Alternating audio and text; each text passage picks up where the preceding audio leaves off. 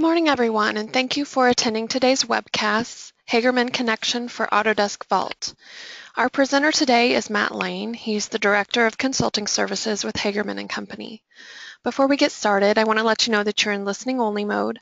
If you have questions during the presentation, just type them into the question panel on the right-hand side of your screen, and they'll be addressed at the end of the webcast. As you exit today, you will be prompted to fill out a survey, and we ask that you take a few moments to fill that out. And with that, I'll hand things over to Matt. All right, thank you, Ashley. Appreciate everyone joining us here either this morning or this afternoon, depending upon your time zone. As Ashley mentioned, everyone in the webinar is in listen-only mode. We will be taking questions at the end. Those can be submitted through the question panel in your little GoToWebinar interface. Feel free to enter questions any time along as we go through the presentation as you think of them. It will be the end before we answer them, though, and then we'll give the opportunity for people to enter more questions at the end. So in this webinar, we're going to be discussing our Hagerman Connection line of products for Autodesk Vault, which actually consists of 4 products that we'll be talking about. Before we get into that, for anyone on the webinar who's not familiar with us, our company, Hagerman & Company, we've been around 30 to 31 years now, starting out in the CAD business with Autodesk products and expanding from there. Started in Illinois, and you can see we've expanded geographically until we pretty much cover the entire United States in terms of areas that we service. Vault, of course, is a data management tool. Vault's been out probably 10 years now. However, at Hagerman & Company, we were doing data management systems long before Autodesk Vault ever came along. We've been doing data management systems for 20 years now. We've done over 400 customer implementations, so we've got a huge wealth of support. And I'd say 90-some% of the implementations that we've done were done by people who are still with Hagerman & Company. So, not just the company has experience, but our employees have the experience as well.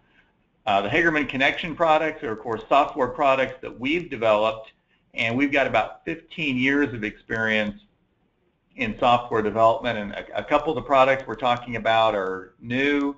A couple of them have been around and out on the market for a number of years, and we're actually on the market before Autodesk Vault ever came along, and we've tweaked them to work with Autodesk Vault now. But the products in our Connection line of products for Autodesk Vault, we'll be discussing and showing QVP Connection, which is a search view print tool for Vault, AutoPlot Connection, which is a tool for batch printing, plotting, and publishing. And those are products we've had out for probably 10 years or more. Lifecycle Connection is the new one. It is for email notifications in conjunction with Vault lifecycle workflows. And then Project Connection is a new one that's under development right now and due to be released in the fall, this fall. And it's for managing engineering project drawings and files, separating project copies from as-built copies, which is a critical thing in some industries we're going to talk about. First, we want to get into QVP Connection, and before I get into the QVP Connection itself, I think it's maybe important just to cover what are the viewing options within Vault.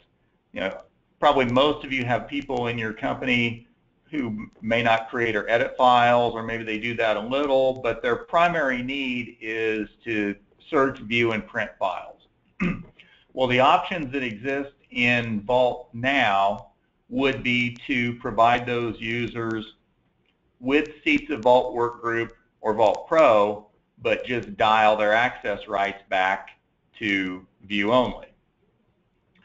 Also now, a new option with Vault is Vault Office, which Vault Office works exactly like Workgroup and Pro, but it's for non-CAD users. And it's a lot less expensive, about $500 per concurrent user. So you could provide your viewers floating licenses of Vault Office, and we're going to take a look at the Workgroup Pro and Office interface for Search View Print, just to recap that a little bit, and then we'll also take a look at the Vault Web Client, which is for Vault Pro. And there's some nice features in the Search View Print options within Vault, but then want to differentiate what QVP Connection does so people can evaluate whether it might be the right tool for them, for their Search View Print users, as opposed to the Vault client. And then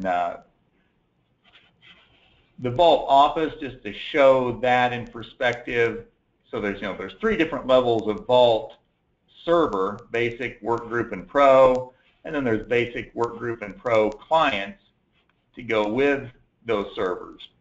But then if you have a Workgroup or Pro server in your company, you can add licenses of Vault Office for your non-CAD users to either create and edit non-CAD files, participate in workflows, review and sign off of CAD files, or if they just need Search View Print. But to look at the search interface in Vault, whether it's Workgroup Pro or Office, its search interface, of course, you can do just a simple single value search here, or you can type in multiple search parameters here. So it's like a simple search box. Vault Office, or the Vault desktop clients, also have the advanced find, which is generally not an interface you want to use a lot, especially if you have users out in the shop or the plant, or sales or customer service. They just need something simple. Here you've got to build searches by filling in one or more properties you want to search on, the search condition for each one, and then the value for each one, add it to the search, and then run your search. So it's a very advanced search function, but it's a little bit cumbersome to use, so you typically only want to use it rarely. The other thing that's in the Vault desktop client, and some people know about this, some people don't. The reason people may not know about it, it's a little bit hidden. They have these down arrows. I think they're officially known as chevrons, but if you hit the down arrows, that will bring up the query builder. And this is kind of like a configured form that each user can configure for themselves as far as what properties they want to search on. So instead of hand building it each time like with find, they can set any criteria they wish to here, and then search on one or more of these and get search results. And then if you hit the up arrows, it makes it go away, and it does remember how you laid out that form the next, when you exit and come back in. So those are the 3 search options in the Vault desktop client. If we look at the Vault web client, it has 2 of the 3 options available in the Vault web client. And of course, the Vault web client is just a part of Vault Pro. So the Vault web client has the simple box search here, and it also has the advanced find, where I can build a complex query or search. So if you have people in customer service, sales, shop floor, maintenance, that's probably not a really good search tool for them. It's a little bit complicated and hard to use. And then the simple search, the simple query here, may not be enough to really define things. So those are the search UI options within Vault itself. If we go back now and look at, I got a couple of screenshots here. Here's one where the query builder's really been filled out with a lot of options to search on. Our QVP connection, it actually works with all levels of Vault. Works with Vault Basic as well. But it is a fully customizable and configurable search UI designed to be simple, easy to use. So here's a couple of different examples. The one here in front, this might be one for somebody in discrete manufacturing, where they're building some type of parts or machines or something, where somebody in the shop, they just fill in the part number, hit search, and it finds all of the files related to that part number or maybe job number. And then they could also click the drop down and filter it by document type. So they could say, just show me the assembly instructions for part 5141, and then the columns are all configurable so they can see the outputs they want, and then pick a file, open it in the viewer. Here's one that was put together for a steel mill, like for their maintenance people, so they can find files by filling in values for the mill, the line, the drawing discipline, the drawing type, equipment number, the vendor, the project or job number. So QVP is a fully configurable search UI. So if we look at it, and here's a little bit of a demonstration. Here's one that's been configured. So you can see these are the key values that their maintenance people need to search on. And we could fill in, drawing type, the architectural. Maybe I don't have any architectural.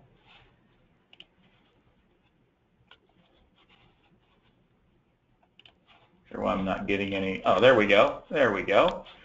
And then I could come back and say, also only show me ones where it's sheet number 1. I don't have a lot of files in here, but you can see I can run a search. Maybe I get 500 files, fill in a second value, run the search again, filters it down to 200. So I can continue to add more parameters and filter my search results down. And then you can see again the column headings are fully configurable. Search parameters are fully configurable. So that's what QVP looks like. Some of the advantages of QVP is we think it's the easiest to use search option. Also, the configuration of QVP is server-based. You might have, in a big facility, you might have 200 people who are just do search, view, print. Their search UI is controlled at the server level, whereas if they're using one of the Vault clients, everything is controlled and has to be configured client by client. So if you had 200 computers out there, that Vault search pane has to be configured on each one of them, and then users are free to change that if they wish.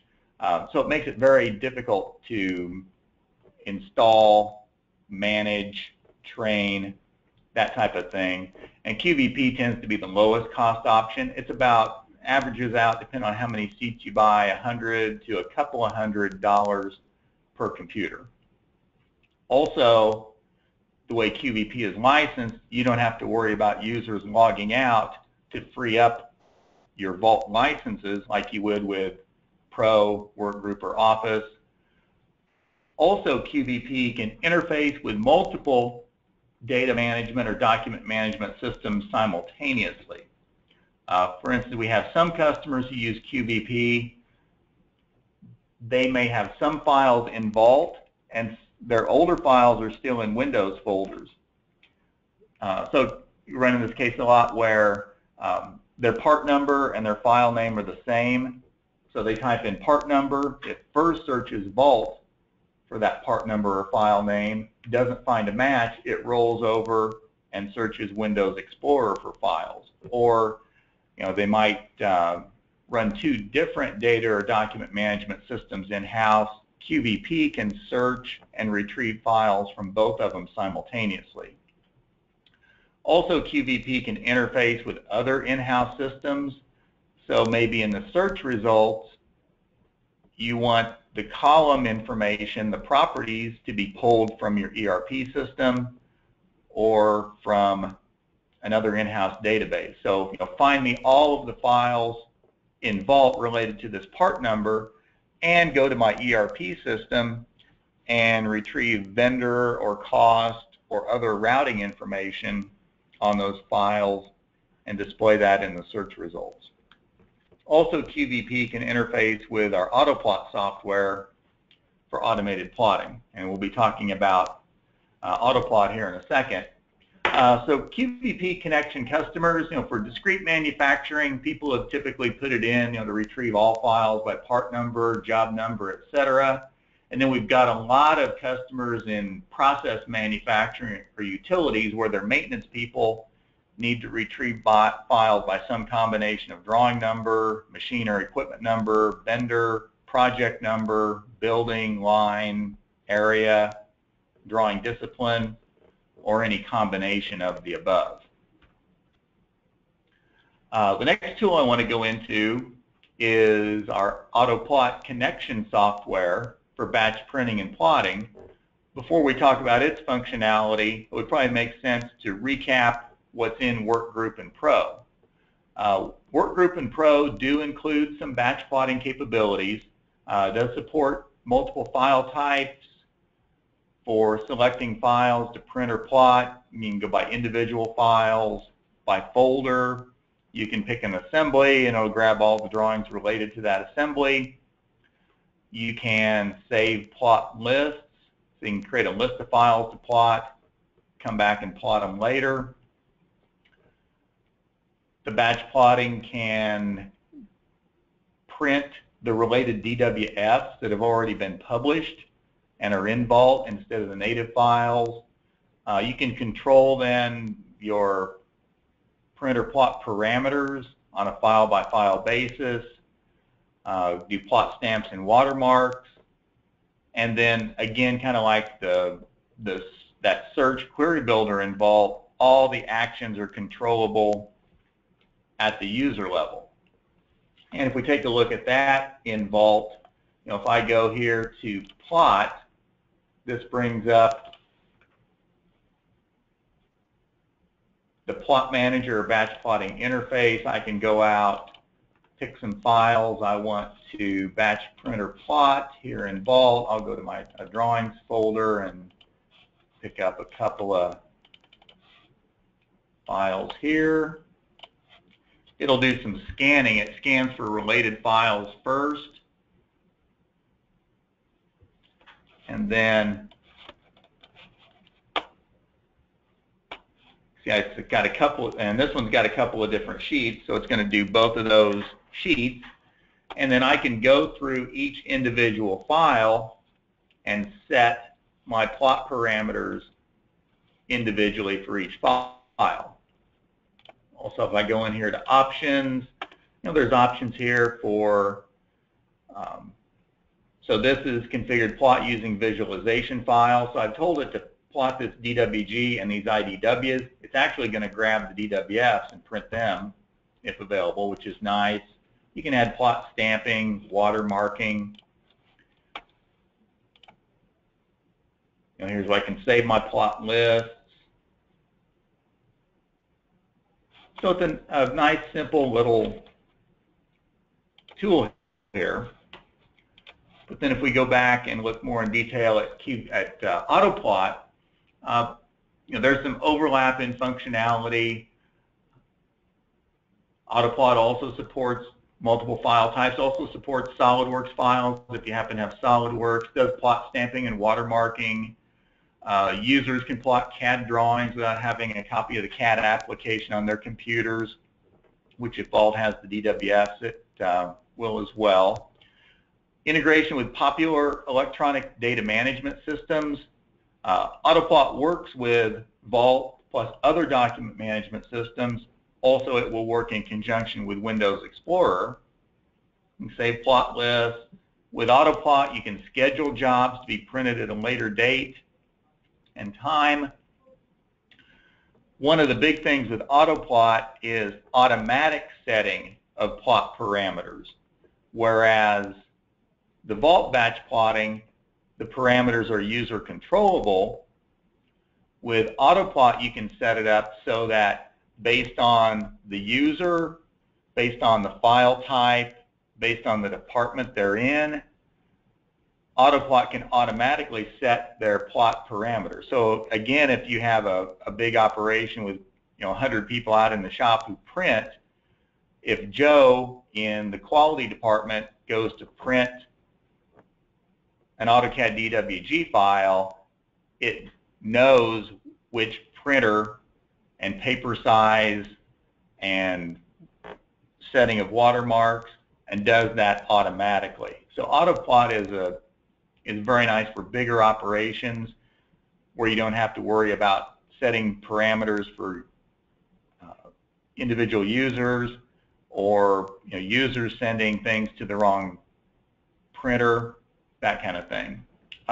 Also, AutoPlot is good for system integration. We've done a lot of integration with ERP. For instance, we have customers who they print out a work schedule of parts that need to be run from their ERP system.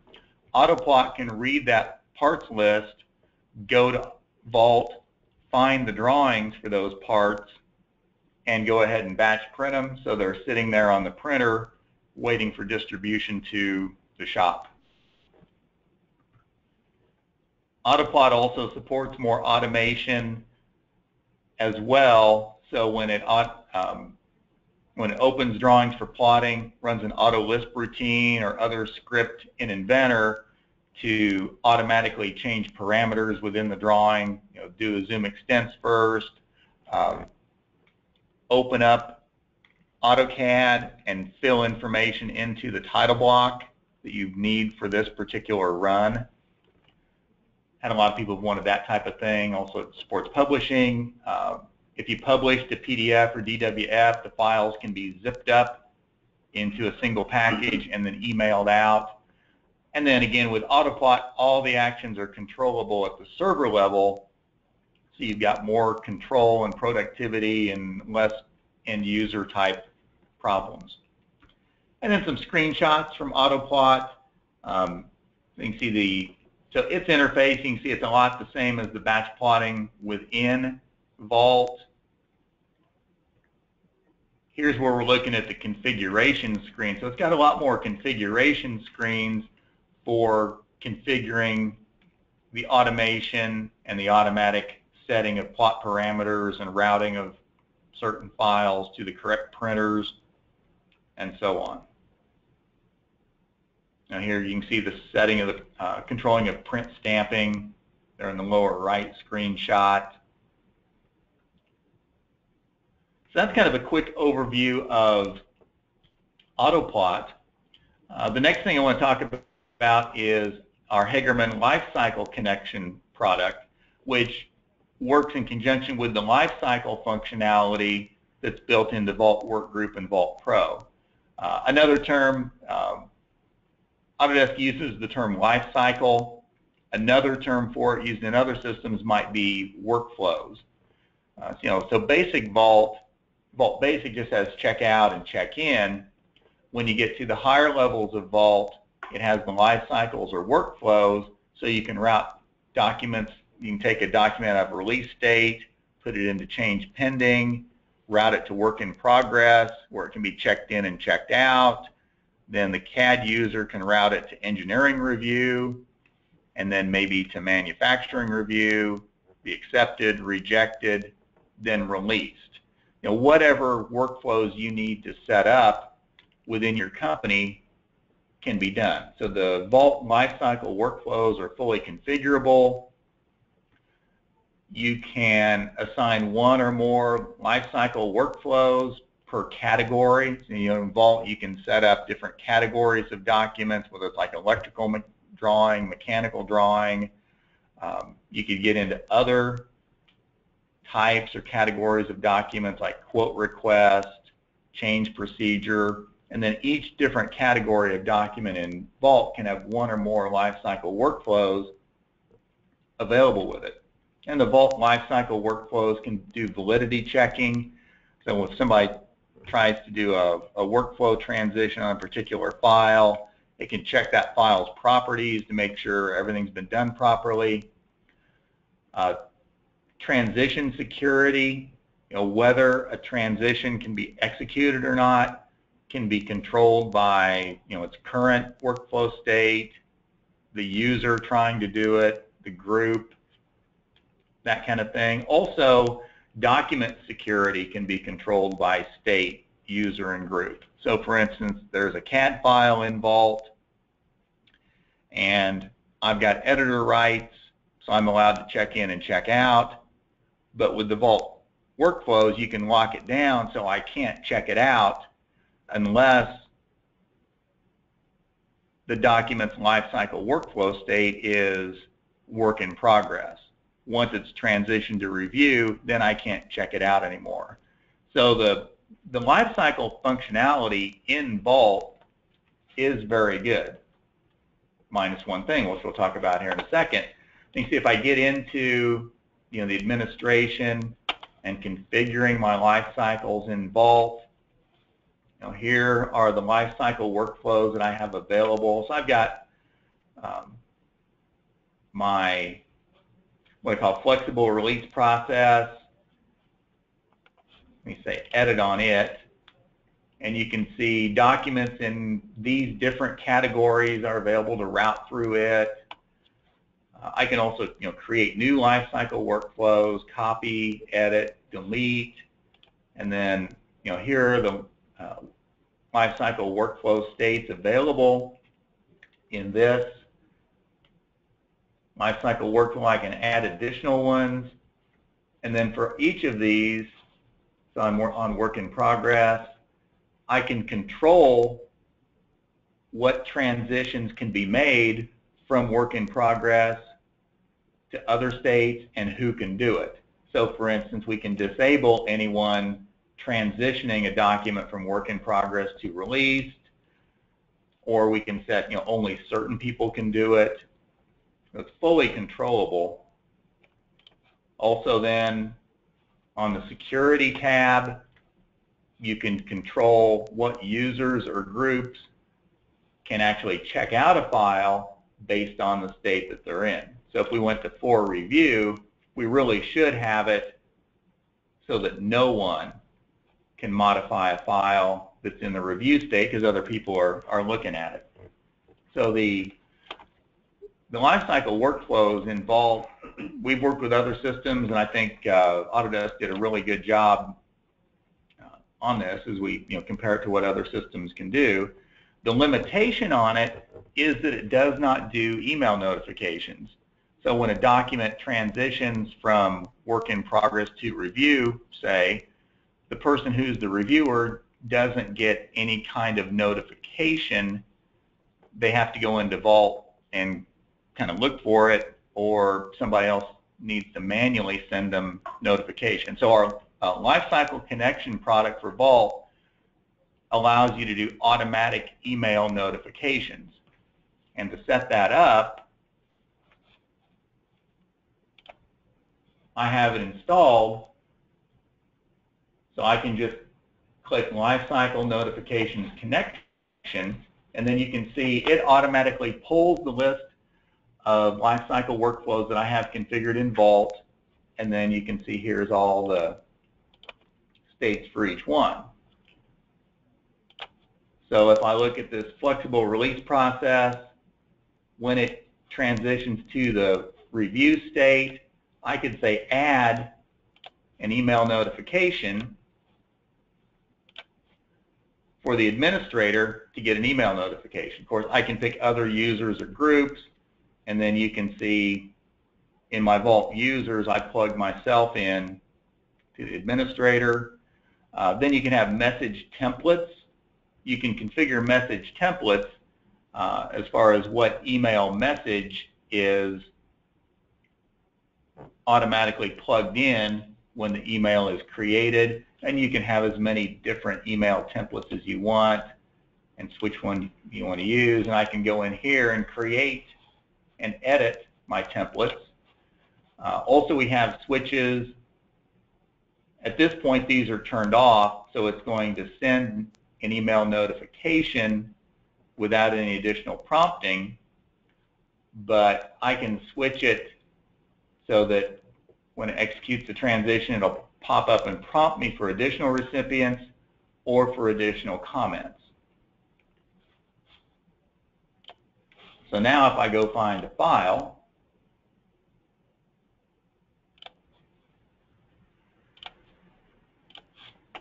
okay, so I've got this file.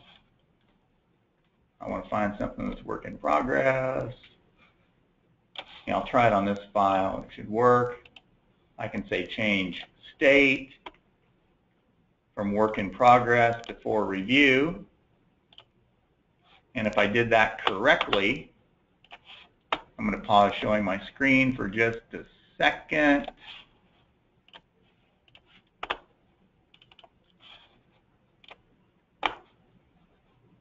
And voila, it created this email notification. And actually, I should have had a different message template selected to say that it was going to review, filled in the text, and then it gives you a link, the user a link to that document in Vault so they can click on it, go to Vault, find the document they need to review.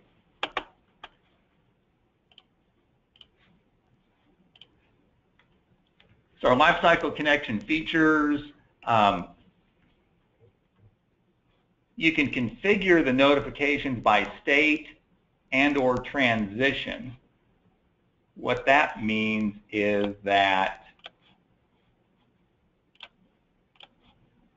basic state configuration, so if I go to release, so I can configure what notification happens on any document that arrives in the release state, no matter where it came from. If it came in from work in progress, or if it came in from review, or if it came in from quick change to released, it's all the same notification. Under the advanced tab, you can have it send different notifications depending on whether it came into released from review, quick change, and so on. So it gives you a little bit higher level of control. And then I think the other things we looked at already. And I've got a couple of screenshots there. Then the last product we want to talk about is our project connection. This one is a little bit more targeted towards specific industries, designed for asset-based process industries who do large plant projects. Typically you see that in like utilities and pipelines, steel and aluminum producers, oil and gas, chemicals and refining, food and beverage, pulp and paper, pharmaceuticals, or automotive assemblies. And I think companies like this, they have a huge plant structure there with lots of big buildings and lots of interconnected equipment operating within those buildings, and then tend to do large engineering and construction projects to make changes to that equipment or to those buildings. Now, Vault was originally designed for people in discrete manufacturing, or manufacturing and designing computers or furniture or just machines, consumer products. Vault has expanded and used a lot in these industries, but there is a bit of a lack in features in being able to allow for the separation of as-built from project copies.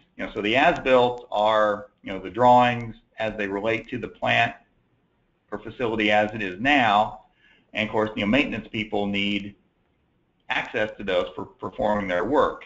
However, there may be one or more short or long-term engineering projects with edits to the drawings going on. Some of these projects may last 1 to 3 years, so those drawings are out for change for a long time.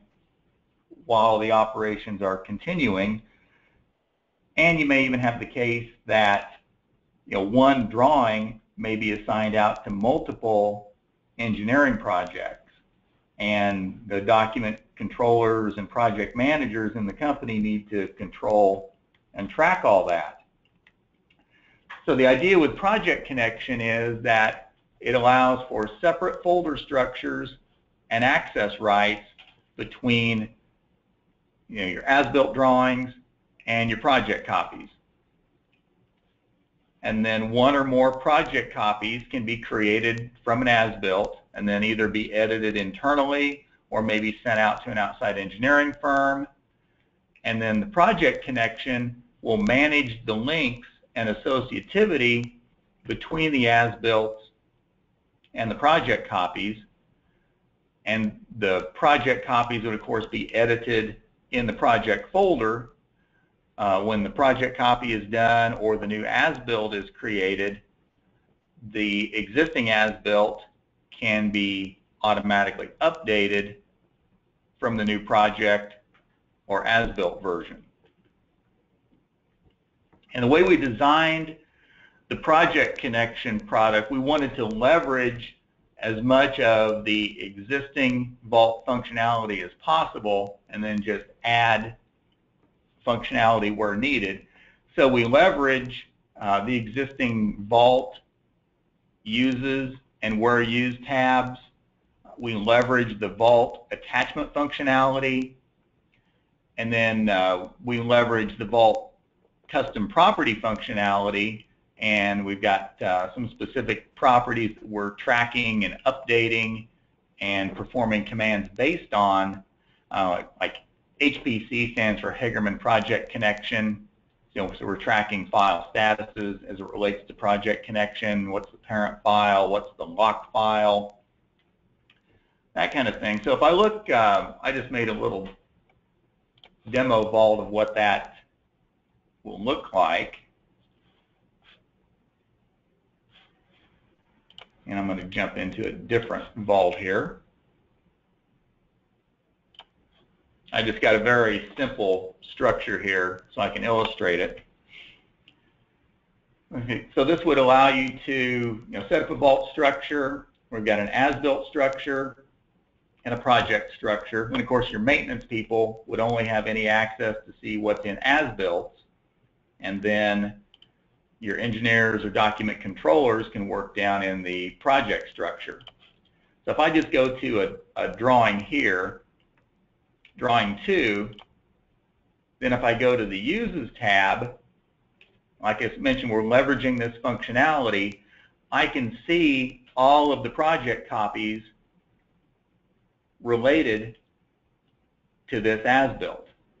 And the way I'm working, my project copies and my as-built have exactly the same name. In some cases, you might want to add a prefix to the project copy name relating to the project number or something. So you can see this as-built has 3 project copies associated with it. I can see the folder that each project copy lives in.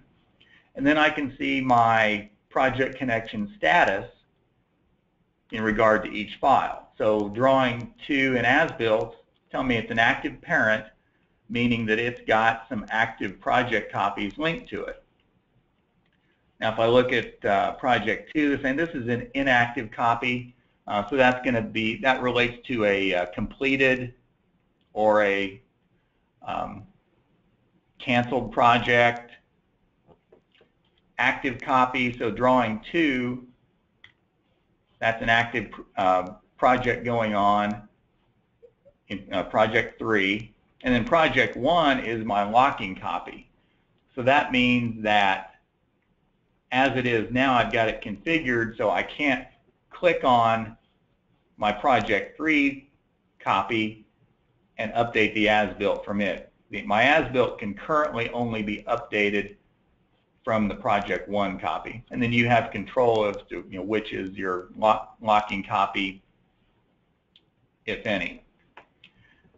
And then the commands in Project Connection to make all this happen, these are custom commands we've created. Create linked copy, allows you to right-click on an as-built, say create a linked or a project copy, then ask you where you want to put it. Lock or unlock parent copy. So you can right-click on a project copy and say lock the parent, and it knows what its parent copy is and locks the parent copy to only accept changes from that project copy. Of course, then when your new as-built or project is completed, you can right-click on a project or linked copy and update the parent at that time. You can also, there's cases where, you're not editing an existing drawing, you're getting new drawings in from an outside engineering firm, which will go into a project folder. So in that case, you can select those new project copies and just say create parent, and it'll ask you for a location in the as-built structure to create the new as-built. And then a couple more to assign as linked or parent copy, deactivate a linked copy. So we saw that inactive copy on one of the files. That's what this command would do. And then unlink a file. That just would break any connection that exists between a parent as-built and a linked project copy. So our company's got a lot of experience in working in this environment, the large plant environment. So based on our experience in working in that environment and requests from customers, we've tried to come up with as simple and elegant as tool as possible to enable companies to do project engineering, concurrent engineering, separate the as-built from the working copies, and so on. So our status on the products available now is QVP Connection, AutoPlot, and Lifecycle Connection. And the reason you didn't see more demonstration of Project Connection here in this session is that it's due for release this fall. So it's still under development, and we're actually having a webinar just on it and some related topics for companies who do this type of project work on October 1st. So if you have an interest in learning more, seeing a demonstration of Project Connection more in depth, and also be working with Autodesk Buzzsaw in conjunction with it for outside the firewall collaboration with outside engineering firms and construction companies, might want to go to our website and sign up for our October 1st webinar. That's basically all I had down to show this morning. So at this point,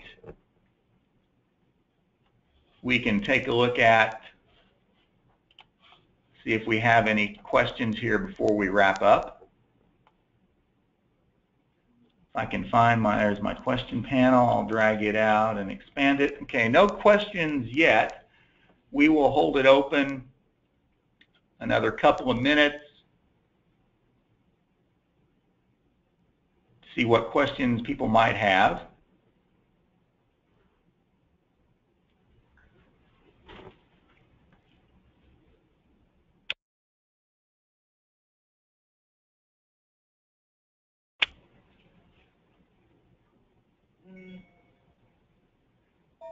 All right, Ashley, do you have any wrap-up comments or questions on your end? Well, I will say that if people think of questions later that they would like answered, you can simply respond to the confirmation email you received from GoToWebinar, and we can direct those to Matt to get those answered.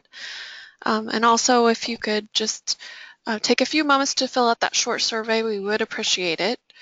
It should automatically appear when you close down the session. And other than that, that's all I have. All right, well, I didn't see any questions pop in, so I think at this point, actually, you can go ahead and end the webinar. Appreciate everyone joining us, and let us know how we can be of service. Yes, have a great day, everyone.